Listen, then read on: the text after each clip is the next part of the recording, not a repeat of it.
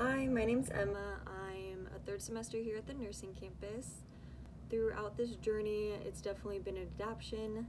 I miss my friends, seeing all the familiar faces every day, and the community that has been here with me while I've been at nursing school. Classes have been transitioned to online. That has been an adjustment, but I would say that it has gone a lot more smoothly than I had anticipated. Thank you, Professor Hodge and Dr. Smith, for your leniency. You two have been working so hard, keeping us informed and giving us just the leniency that we need throughout this time. I am so grateful, and your hard work does not go unnoticed.